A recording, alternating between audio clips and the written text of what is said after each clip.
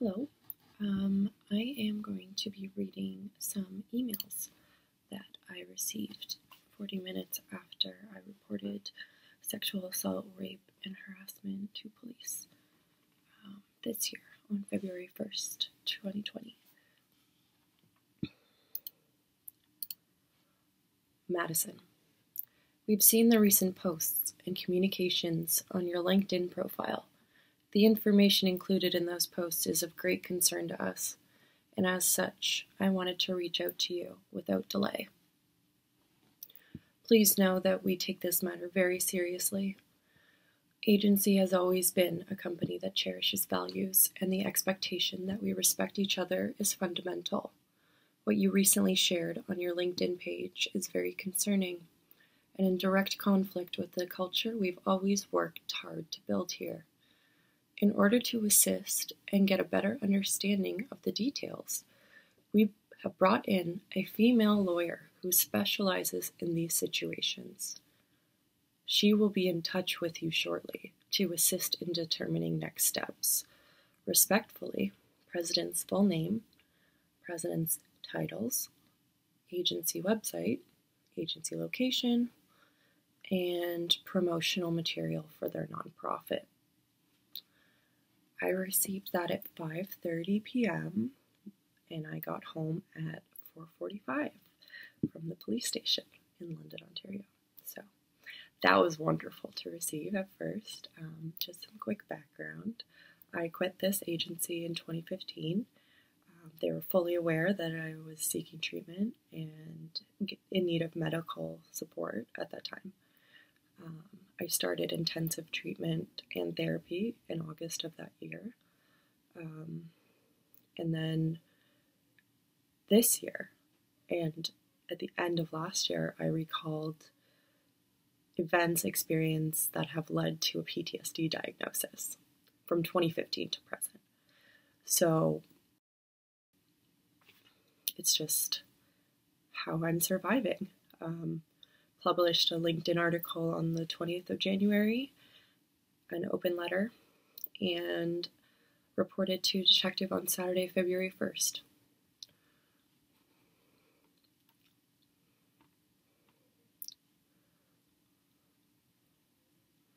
So I wanted to break down the email a little bit and just go over a couple points, 3 to be specific. I wanted to talk about, please know that we take this matter very seriously, which is the sentence after the first paragraph. This matter was never taken very seriously, or seriously at all, until I reported it to police. Number 2. What you recently shared a conflict with the culture we've always worked hard to build here. The agency yearbook, in which I designed and photographed, as you can imagine, contains staff photos, agency teams, clubs, employees of the month, events, celebration photos, client photos, logos, and a message from the president. The photographs in that yearbook, as well as the photos that can be found publicly online, are representative of the culture that I experienced there and that the culture I reported to police. Through hashtags and Google searches, such as hashtag agency perks, or hashtag agency TO, or hashtag ZOM agency, or hashtag agency NY, or hashtag agency Olympics, and more. Lots more. This is how I was able to find pictures of myself that I'd never consented to having online. I also found a video on YouTube on the president of the agency's public YouTube account that was posted 7 years ago, and it has my backside in it. And from the video, you can tell they slowed down when they saw my backside.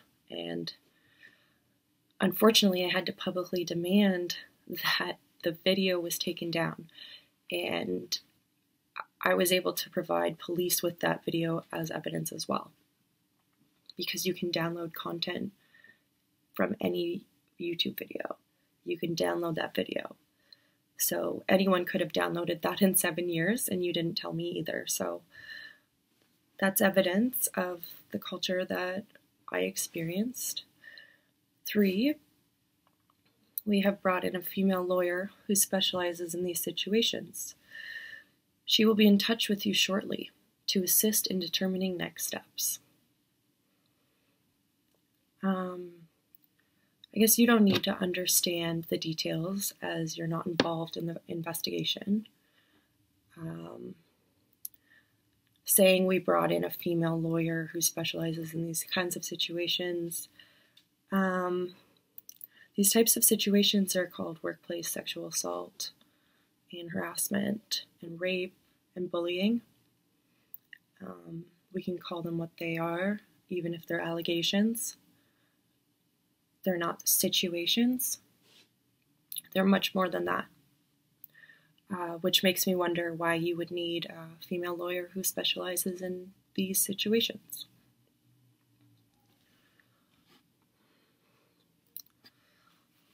Almost half an hour later, I received her lawyer's email.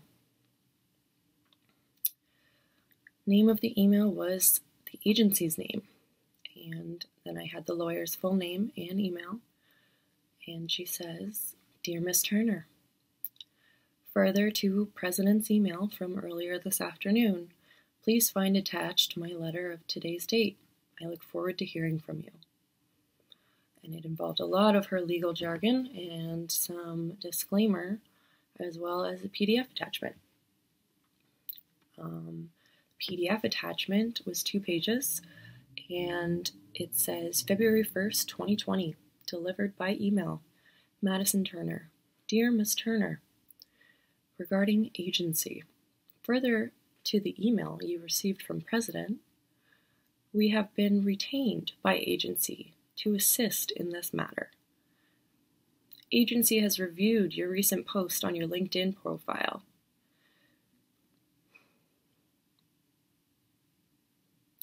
Which chronicles certain events which appear to have taken place during the course of your employment with agency. Agency takes these concerns very seriously and would like to get a better understanding of the details of the events in question in order to determine next steps. I would like to discuss the allegations set out in your posts with you as soon as possible and invite you to contact me at your earliest convenience. I am currently available during the following times: February 3rd, 12 o'clock to 4 p.m., February 4th, 9 a.m. to noon, February 5th, 9 a.m. to 3, February 6th, 9 a.m. to 3. In order to ensure that we do not miss one another, it may be advisable to send me an email in advance to set up a time to speak. Alternatively, if you have retained legal counsel, I would suggest that you and your lawyer contact me directly. I look forward to hearing from you or your legal counsel. Yours very truly, lawyer's signature, lawyer's name, and lawyer's initials twice. So, that was fun. Really excited to read all of that after reporting for 4 hours, especially the contradictions in both emails were very interesting, because a lot of this would never happen here, but we need the details of your allegations. Pretty intimidating in my opinion. It felt intimidating. It felt psychologically triggering, seeing that president's picture on Gmail and her email address and everything sent to an email that is supposed to be privated. I never wanted to be contacted at all. Like, I just wanted to move on, and the fact that this is still happening and that they're doing this and that I have to ask a detective to help me is not okay, and agencies shouldn't be doing this. It should have been handled 7 years ago when it happened, But it didn't, so we're moving on. On Sunday, February 2nd, at 7 a.m., I worked up the courage to email my detective. Hi, detective. I am forwarding you emails I have just received from agency. President and their legal team. Can you call me when you are available and have any time for advice? I am going to forward the other email as well. Thank you. Madison. So, he responded an hour later, because he's amazing, and he said, Hey, Madison, I'm just tied up with another call right now. I've read the email. I wouldn't be too concerned. I unfortunately cannot give you legal advice as to what you should do. No problem. Obviously, he's not a lawyer. What I can do is try to articulate the pros and cons to posting the investigation, the process, or the updates of an investigation. I believe a pro is actually letting people know the process and that they are supported. In a very broad sense, I think posts and communications on LinkedIn are likely to make others feel empowered to report. This is somewhat double-edged, however. Releasing a version, parts of or a portion of your experience can impact the investigation in a few ways. Sometimes this is a real investigative benefit to releasing as little information as possible. That being said, I understand from speaking to you that part of this journey for you is shining a light on the process and taking a stand in a much broader sense. As far as responding to the company or lawyer, you make that decision, but I do not see anything wrong with not responding or simply saying that there is an active police investigation and they should reach out to him or to him, to the detective or Toronto Police. Hope that helps. Detective's full name, his title, badge number, what section he's in, phone number, and email. I thanked him immediately. And then 2 days later, on a separate email account, I received 2 more emails. And it said, forward, a matter of serious concern. And it was forwarded to my junk mail because I never had an email correspondence with her. So on Tuesday, February 4th at noon, the president of the agency emailed me and said, Hi, Madison. Please see correspondence below. We are trying to make contact with you. Please alert us if there is a better email address to reach you. And she forwarded me her previous email to my alternative and private email address. About 39 minutes later, I get a forward from her lawyer, and it says, Dear Miss Turner, please find attached my email sent to you on February 1st, 2020. If there is an alternative email that you would prefer me to use, please let me know. Thank you. Credentials, email, and PDF. So, at 1:42 p.m. on February 4th, I emailed the detective. And I said, I have received 4 emails in total. I forwarded all of them to you. Interacting with them is affecting my mental health, and I am hoping you may be able to help me email them. I do not feel comfortable contacting or communicating with agency president, as she is a person who was potentially a witness and is lying in her email to me. Please let me know, Madison Turner. From the detective, the next day at 7:30 a.m. Hi, Madison. Sorry, I have just returned to work. I will email them back asking them to stop on your behalf. I suggest you block their emails as they come in. I am sending your interview with me to Toronto Police today, so I expect that you will hear back from them in the coming weeks. I've saved the emails you sent me as well as pictures and attachments. Should Toronto need them, have them email me and I can forward them to their detectives.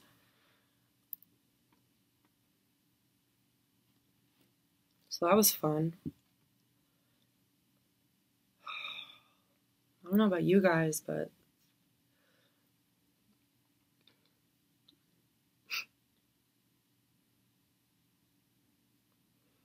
I don't understand why they would want to talk to me, besides the reputation. And I honestly believe that them trying to brush this under the rug is incredibly abusive. And not only do I know that it happened to somebody before me, but I have proof, and I shared that with detectives too. Evidence from a person's mouth and a witness. So it only really takes somebody else on that rooftop coming forward. So if you were there and you remember, please report to police in Toronto, because it's important, and it happened, and it affected my entire life, and I haven't been able to work the same since. So report what you see to police and stop being a bystander. Fight that freeze and stand up for somebody, anybody. Just be a person that somebody can rely on, and not somebody just watching and waiting for it to end. Please.